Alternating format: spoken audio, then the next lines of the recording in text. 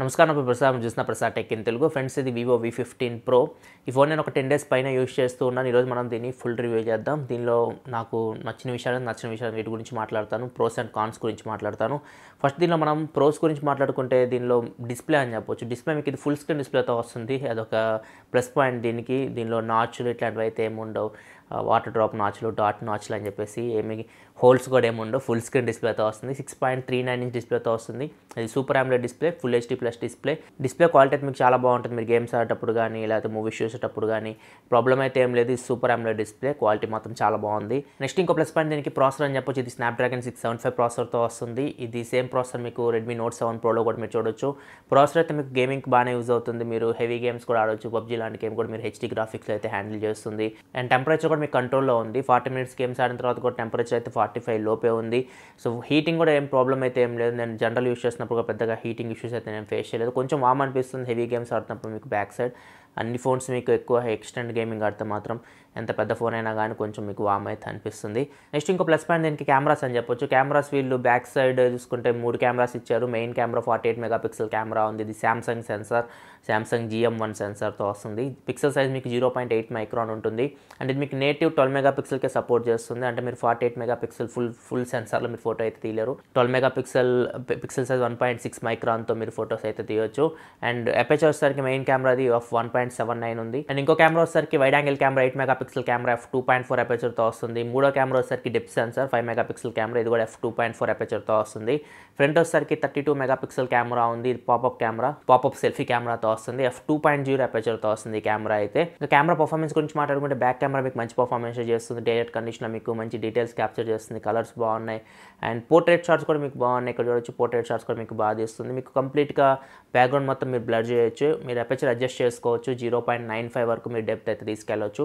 So background మొత్తం కంప్లీట్గా మీకు బ్లర్ అయితే అవుతుంది పోర్ట్రేట్ షాట్స్ కూడా మీకు బాగానే వస్తున్నాయి కాకపోతే మీకు కొంచెం ఎడ్జెస్ అయితే సాఫ్ట్ కనపడుతున్నాయి మరి మీరు 0.95 పెడితే మాత్రం కొంచెం ఎడ్జ్లో మీకు సాఫ్ట్నెస్ అయితే కనపడుతుంది అండ్ వైడ్ యాంగిల్ కెమెరా కూడా మీకు డైరెక్ట్ కండిషన్ మంచి పర్ఫార్మెన్స్ చేస్తుంది ఇక్కడ చూడొచ్చు ఈ వైడ్ యాంగిల్లో తీసుకున్న ఫొటోస్ వైడ్ యాంగిల్ కూడా మీకు 8 మెగాపిక్సెల్ కెమెరా అయినా కానీ డైరెక్ట్ కండిషన్ కాబట్టి మీకు లైట్ ఎక్కువ ఉన్నప్పుడు మీకు మంచి పర్ఫార్మెన్స్ చేస్తుంది ఇంకా బ్యాక్ కెమెరా లో లైట్లో కూడా మంచి పర్ఫార్మెన్స్ చేస్తుంది ఇక్కడ చూడొచ్చు లో లైట్ శాంపిల్స్ అండ్ నేను Redmi Note 7 Proతో కంపేర్ చేస్తే మాత్రం ఖచ్చితంగా బ్యాక్ కెమెరా మీకు లో లైట్ కండిషన్ ఇదే కొంచెం బెటర్ పర్ఫార్మెన్స్ చేస్తుంది VIVO V15 Pro and day light కండిషన్కి వస్తే మాత్రం Redmi Note 7 Pro ఇంకా బెటర్ పర్ఫార్మెన్స్ చేస్తుంది మీకు VIVO V15 Proతో కంపేర్ చేస్తే అదొకటి నోటీస్ చేశాను డీటెయిల్స్ మీకు ఇంకా VIVO V15 Pro కంటే Redmi Note 7 Pro day light కండిషన్లో బాగా క్యాప్చర్ చేయగలుగుతుంది అండ్ దీనిలో మీకు నైట్ మోడ్ కూడా ఉంటుంది నైట్ మోడ్ కూడా మీకు చాలా బాగా వర్క్ అవుతుంది ఇక్కడ చూడొచ్చు నైట్ మోడ్ ఆఫ్ చేసి తీసిన పిక్చర్ ఇది అండ్ నైట్ మోడ్ ఆన్ చేస్తే మీకు డిఫరెన్స్ చూడొచ్చు చాలా వరకు మీకు పిక్చర్ చాలా బాగా వస్తుంది అండ్ డీటెయిల్స్ కూడా బాగా క్యాప్చర్ చేస్తుంది నైట్ మోడ్ ఆన్ చేస్తే ఖచ్చితంగా నైట్ మోడ్ దీనికి ఒక మంచి ఎడిషన్ అని చెప్పొచ్చు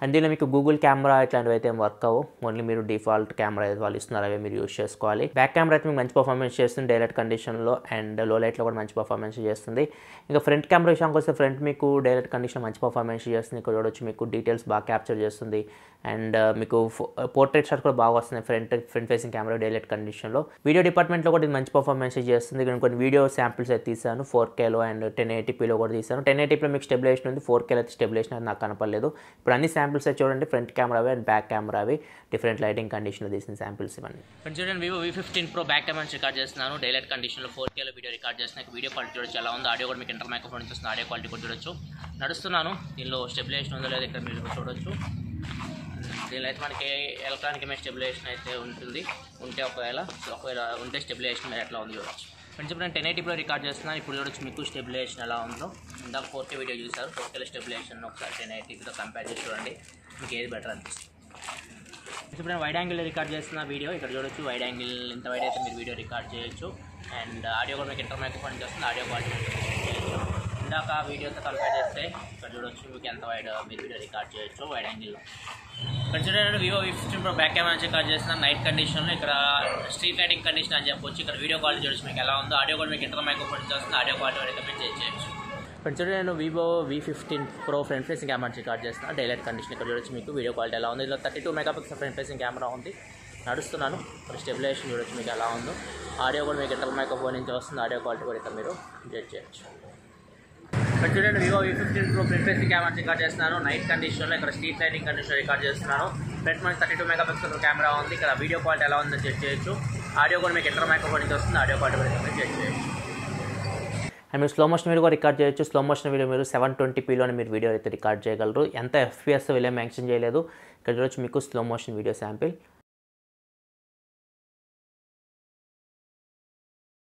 నెక్స్ట్ ఇంకో ప్లస్ పాయింట్ దీనికి బ్యాటరీ అని చెప్పొచ్చు. బ్యాటరీ 3700 mAh బ్యాటరీతో వస్తుంది. ఇది ఫాస్ట్ ఛార్జింగ్ కూడా సపోర్ట్ చేస్తుంది. బాక్స్లో మీకు ఫాస్ట్ ఛార్జర్ వీల్ ప్రొవైడ్ చేస్తున్నారు. 18W ఛార్జర్ వీల్ బాక్స్లో ప్రొవైడ్ చేస్తున్నారు. బ్యాటరీ లైఫ్ గురించి మాట్లాడుకుంటే నేను ఈ ఫోన్ని వీళ్ళ లాంచ్ ఈవెంట్కే తీసుకెళ్ళాను. వీళ్ళ VIVO V15 Pro లాంచ్ ఈవెంట్కి. సో మొత్తం ఈ ఫోన్ నేను యూజ్ చేశాను. నేను మొత్తం హెవీ యూజ్ చేశాను. మొబైల్ డేటా మీద యూజ్ చేశాను. గేమ్స్ కానీ అండ్ బ్రౌజింగ్ కానీ టెక్ న్యూస్ చూడడం కానీ ఎవ్రీథింగ్ నేను ఇదే ఫోన్ యూజ్ చేశాను. ఈవినింగ్ వచ్చేసరికి నాకు బ్యాటరీ అయితే 20% వరకు ఉంది. మాక్సిమం అయితే మీకు స్క్రీన్ ఆన్ టైం 4.5 hours నుంచి 5 hours మధ్యలో అయితే వస్తుంది. మీరు అంత హెవీ యూజ్ చేసినా కానీ నాకు ఫుల్ వర్కింగ్ డే అయితే మీకు బ్యాటరీ అయితే వస్తుంది.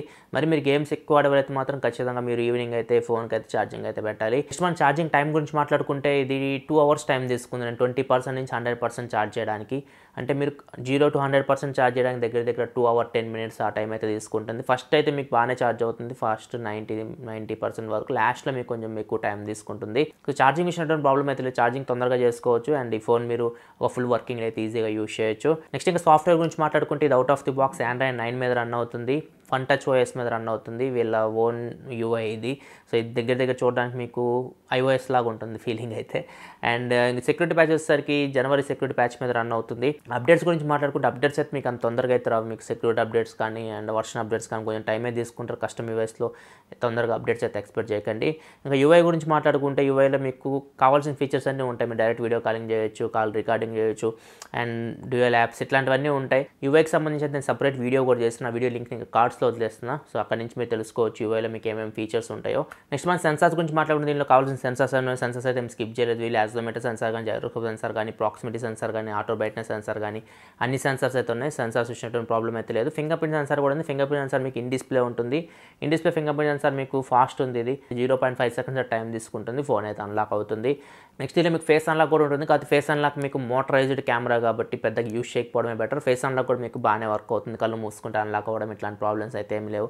కాకపోతే యూజ్ చేయకండి ఫేస్ అన్లాక్. ఒకవేళ ఫోన్ మీరు కొంటే మాత్రం ఫింగర్ ప్రింట్ సెన్సార్ యూజ్ చేసుకోండి. ఎందుకంటే మోటరైజ్డ్ కెమెరా ఇది మీరు ఎక్కువ ఫేస్ అన్లాక్ యూజ్ చేస్తూ ఉంటే సో లాంగ్ రన్లో మీకు కొంచెం ప్రాబ్లం అయితే అవుతుంది. మోటార్ చెడిపోతే మీకు కెమెరా కూడా ఆగిపోతుంది. సో బెటర్ మీరు face unlock use చేయకపోవడమే better. Next దీనిలో మీకు నోటిఫికేషన్ LED లైట్ కూడా ఉండదు. అండ్ దీని ప్లేస్లో వీళ్ళు ఆల్వేస్ ఆన్ డిస్ప్లే అయితే ఇస్తున్నారు. ఇది AMOLED స్క్రీన్ కాబట్టి మీరు ఆల్వేస్ ఆన్ డిస్ప్లే అయితే యూజ్ చేసుకోవచ్చు. అండ్ దీనిలో మీకు IR బ్లాస్టర్ కూడా లేదు. అండ్ వాటర్ రెసిస్టెంట్ కానీ అండ్ ఇంకా వైర్లెస్ ఛార్జింగ్ కానీ ఇట్లాంటివి అయితే దీనిలో మీకు ఏమి లేవు. ఈ ఫోన్లో మీకు FM రేడియో ఉంది, డ్యూయల్ బ్యాండ్ వైఫై సపోర్ట్ ఉంది, స్క్రీన్ కాస్టింగ్కి సపోర్ట్ చేస్తుంది. అండ్ దీనిలో మీకు టాక్ బ్యాక్ ఫీచర్ కూడా ఉంది. మోర్ సెట్టింగ్స్లో యాక్సెసిబిలిటీలో మీకు టాక్ బ్యాక్ ఉంటుంది. అక్కడ నుంచి మీరు ఆన్ చేసుకోవచ్చు ఎవరైనా బ్లైండ్ పీపుల్ ఉంటే. నెక్స్ట్ మనం కాల్ క్వాలిటీ, సిగ్నల్ రిసెప్షన్ గురించి మాట్లాడుకుంటే కాల్ క్వాలిటీ దీనిలో బాగుంది. సిగ్నల్ రిసెప్షన్ కూడా బాగుంది. ఈ రెండు విషయాలు నాకు ఎటువంటి ప్రాబ్లం అయితే నేను ఫేస్ చేయలేదు. అండ్ 3.5 హెడ్ఫోన్ జాక్ నుంచి ఆడియో అవుట్పుట్ మీకు బాగుంది. కాకపోతే దీనిలో మీకు వీళ్ళు హైఫై డాక్ అయితే యూజ్ చేయలేదు. ఇంతకుముందు పాత వివో ఫోన్స్లో అయితే హైఫై డాక్స్ వీళ్ళు సపరేట్ యూజ్ చేసేవాళ్ళు. సపరేట్ డాక్ ఉంటే మీకు ఇంకా ఆడియో అవుట్పుట్ అయితే చాలా బాగా వస్తుంది. దీనిలో అయితే అట్లాంటి డాక్ అయితే ఏం లేదు. ఇన్బిల్ట్ మనకి అయితే ప్రాసెసర్ నుంచి వస్తుందో అదే వీళ్ళు యూజ్ చేస్తున్నారు. సో దాని నుంచి కూడా మీకు ఆడియో అవుట్పుట్ అయితే బాగుంది. అండ్ సౌండ్ అయితే మీకు స్పీకర్ నుంచి చాలా లౌడ్ ఉంది. సింగిల్ స్పీకర్ అయినా కానీ స్పీకర్ మీకు చాలా లౌడ్ వస్తుంది. ఈ ఫోన్ మీకు డ్యూయల్ సిమ్ సపోర్ట్తో వస్తుంది అండ్ డ్యూయల్ వోల్టిక్ సపోర్ట్ చేస్తుంది. Micro SD card separate slot ఉంది. 256 GB వరకు మైక్రో SD కార్డ్ పెట్టి మీరు ఎక్స్పాన్షన్ అయితే చేసుకోవచ్చు. స్టోరేజ్ విషయం ప్రాబ్లం అయితే లేదు. ర్యామ్ మీకు ఇన్బిల్ట్ 6 GB ర్యామ్ వస్తుంది. 128 GB ఇంటర్నల్ స్టోరేజ్ వస్తుంది. సో ఇన్బిల్ట్ మీకు 128 GBలో 110 పైన మీకు స్టోరేజ్ ఫ్రీగా వస్తుంది. మైక్రో SD కార్డ్ పెట్టి 256 GB వరకు ఎక్స్పాండ్ చేసుకోవచ్చు. అండ్ ర్యామ్ మీకు 6 GB ర్యామ్తో వస్తుంది. సో ర్యామ్ మేనేజ్మెంట్ కూడా ఎటువంటి ప్రాబ్లం అయితే లేదు. యాప్స్ రీలోడ్ అవడం ఇట్లాంటి ప్రాబ్లమ్స్ అయితే మేము ఫేస్ చేయలేదు. అండ్ నెక్స్ట్ ఇంకా మీ ఇన్బిల్ట్ మీకు బాక్స్లో కేస్ అయితే ప్రొవైడ్ చేస్తున్నారు. ఈ కేస్ మీకు చాలా స్ట్రాంగ్ ఉంది. ఇక్కడ చాలా మనకి చుట్టూ మీకు రబ్బర్ ఫినిష్ ఇచ్చారు. బ్యాక్ వచ్చేసరికి హార్డ్ ప్లాస్టిక్ ఇచ్చారు. సో కాకపోతే ఫోన్ కేస్ వేస్తే మాత్రం అంత లుక్ అయితే లేదు. కాకపోతే కేస్ అయితే మీకు మంచి క్వాలిటీ కేస్ అయితే ప్రొవైడ్ చేస్తున్నారు. కింద పడినా కానీ మీ ఫోన్ అయితే డ్యామేజ్ ఏమి అవ్వదు. అండ్ స్క్రీన్ గార్డ్ కూడా వీళ్ళు అవుట్ ఆఫ్ ది బాక్స్ మీకు ప్రీ అప్లైడ్ స్క్రీన్ గార్డ్ ఇస్తున్నారు. సో మీరు out of the box case and screen guard కోసం ఎత్తుకోవాల్సిన పని అయితే లేదు.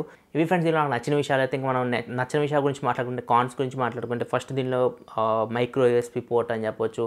సో ఇది మనకి ప్రైస్ చూసుకుంటే 28,990 రూపాయలకు వస్తుంది. అంటే దగ్గర 29,000 మనకి ఈ మైక్రో USB పోర్ట్ ఇస్తున్నారు. ఇంకా వీళ్ళు Type-C ఇవ్వాల్సింది. సో ఇది పెద్ద మైనస్ పాయింట్ అనిపించింది నాకు. అండ్ బిల్డ్ క్వాలిటీ కూడా మీకు బ్యాక్ సైడ్ ఇది మీకు గ్లాస్ అయితే కాదు, ఇది ప్లాస్టిక్ టైప్ మెటీరియల్ ఉంది. కొంచెం గ్లాసీ ఫినిష్ అయితే ఇచ్చారు. సో గ్లాస్ మనం ఎక్స్పెక్ట్ చేయొచ్చు బ్యాక్ అయితే. సో ఇది ఒక మైనస్ పాయింట్ అనిపించింది. And wide one L1 support కూడా లేదు. వైడ్ వన్ L1 సపోర్ట్ ఇవ్వాల్సింది. AMOLED స్క్రీన్తో వస్తుంది ఇది. మనం వైడ్ వన్ L1 సపోర్ట్ ఇస్తే మనం అమెజాన్ ప్రైమ్, నెట్ఫ్లిక్స్ ఇట్లాంటి మనం డైరెక్ట్ హెచ్డీలో అయితే చూడొచ్చు. దీంట్లో మీకు వైడ్ వన్ L1 సపోర్ట్ అయితే లేదు. And next front facing camera లో లైటింగ్కి వెళ్ళిపోతే మనం ఎక్స్పోర్ట్ చేయొచ్చు, ఎందుకంటే 32 మెగాపిక్సెల్ కెమెరాతో వస్తుంది. లో లైటింగ్లో కొంచెం లైటింగ్ ఉంటే బాగానే పర్ఫామ్ చేస్తుంది, కానీ మరీ లో లైటింగ్కి వెళ్ళిపోతే మాత్రం ఇక్కడ చూడొచ్చు ఫ్రంట్ ఫేసింగ్ కెమెరా నేను అనుకున్నంత అయితే ఎక్స్పెక్టేషన్స్ అయితే లేవు. సో మీకు కొంచెం నాయిస్ అయితే మీరు పిక్చర్స్లో అయితే నోటీస్ చేయొచ్చు. అండ్ వైడ్ యాంగిల్ కెమెరా కూడా మీకు 8 మెగాపిక్సెల్ కెమెరా. లో లైటింగ్లో ఎక్కువ ఎక్స్పెక్టేషన్స్ పెట్టుకోకండి. లో లైటింగ్లో మీకు 8 మెగాపిక్సెల్ కెమెరా 2.4 అపేచర్తో వస్తుంది కాబట్టి లో లైట్లో మీకు అంత మంచి పర్ఫార్మెన్స్ అయితే ఉండదు. అండ్ వీడియో విషయానికి వచ్చినా కానీ 4K వీళ్ళు ఎలాంటి స్టెబిలైజేషన్ అయితే మనకు ప్రొవైడ్ చేయట్లేదు. సో ఇది ఒక మైనస్ పాయింట్ అనిపించింది నాకు. స్టెబిలైజేషన్ ప్రొవైడ్ చేయాల్సింది 4Kలో కూడా 1080pలో అయితే మీకు స్టెబిలైజేషన్ అయితే ఉంది. నెక్స్ట్ ఇమేజ్ సెన్సార్ కూడా సోనీ ఇవ్వాల్సింది. సోనీ IMX586 సెన్సార్ మన ప్రైస్లో సోనీ సెన్సార్ అయితే ఎక్స్పోర్ట్ చేయొచ్చు. సో ఈ సామ్సంగ్ సెన్సార్తో వస్తుంది. మీరు డైరెక్ట్ 48 మెగాపిక్సెల్ రిజల్యూషన్ ఫోటో తీయడానికి అయితే లేదు, మీరు 12 మెగాపిక్సెల్ నేటివ్ సపోర్ట్ దీనికి ఉంటుంది. సో ఆ ప్రైస్లో మనం అది కూడా ఎక్స్పోర్ట్ చేయొచ్చు, సోనీ IMX586. అండ్ దానిలో ఇంకా మనకి వీడియో క్వాలిటీ చాలా బాగా వస్తుంది Redmi Note 7 Proలో. దీంతో మీరు కంపేర్ చేస్తే వీడియో కూడా రికార్డ్ చేస్తే first place Redmi Note 7 Pro ఉంటుంది, సెకండ్ ప్లేస్లో దీని క్వాలిటీ అయితే ఉంది. అండ్ ఇమేజ్ ప్రాసెసింగ్ చాలా బాగుంటుంది. వివోది ఇమేజ్ ప్రాసెసింగ్ మనం హానర్తో కంపేర్ చేస్తే బాగుంటుంది. సో అది ఆ సెన్సార్ ఇచ్చినట్టయితే ఇది ఇంకా చాలా బాగా పర్ఫామ్ చేసేది. బ్యాక్ కెమెరా అయితే ఇప్పుడు కూడా బాగానే ఉంది కెమెరా అయితే, కాకపోతే ఎక్స్పెక్ట్ చేయొచ్చు మనం సోనీ IMX586 సెన్సార్ ఆ ప్రైస్కి. నెక్స్ట్ ఫైనల్గా ప్రైస్ అని చెప్పొచ్చు, 28,990 రూపాయలు పెట్టారు. నేను ఎక్స్పెక్ట్ చేసిన ప్రైస్ అయితే 25,000, అక్కడైతే చాలా బాగుండేది ప్రైస్ అయితే దీనిది. అండ్ వీళ్ళు HDFC ఆఫర్ ఇస్తుంటారు, 5% ఏమో క్యాష్ బ్యాక్ ఇస్తూ ఉంటారు. సో అది 25,000 ప్రైస్ దీన్ని పెట్టినట్టయితే చాలా బాగుండేది. కాకపోతే ప్రైస్ అయితే 29,000 రూపాయలు పెట్టారు దగ్గర. వీళ్ళు ఆఫ్లైన్ మార్కెట్ టార్గెట్ చేసి తీసుకొచ్చారు కాబట్టి మీకు ప్రైస్ అయితే కొంచెం ఎక్కువ ఉంటుంది. ఒప్పో F11 Pro కూడా చూడొచ్చు, 25,000 అమ్ముతున్నారు ఆ స్పెసిఫికేషన్స్ ఆ ఫోన్ని. ఆఫ్లైన్ అయితే దీని బాగానే సేల్స్ అయితే ఉంటాయి. వివోకి అక్కడ మార్కెట్ అయితే ఉంది, 20,000 నుంచి 30,000 మధ్యలో వీళ్ళకి మంచి మార్కెట్ ఉంది ఆఫ్లైన్లో అయితే. మేబీ అక్కడ దీని సర్వే అవ్వచ్చు, కానీ ఆన్లైన్లో కొంచెం కష్టమే ఆ ప్రైస్కి. ఇది ఫ్రెండ్స్ ఓవరాల్గా నా రివ్యూ అయితే VIVO V15 Proది. వీడియో మీకు నచ్చిన వీడియో లైక్ బటన్ ప్రెస్ చేయండి. మరిన్ని వీడియోస్ కోసం మన ఛానల్ సబ్స్క్రైబ్ చేసుకోండి, కానీ ఇలా మీకోసం mobile reviews, unboxings, informative videos తీసుకొస్తూ ఉంటాను. This your Prasad signing off for show. Thanks for watching. By by now.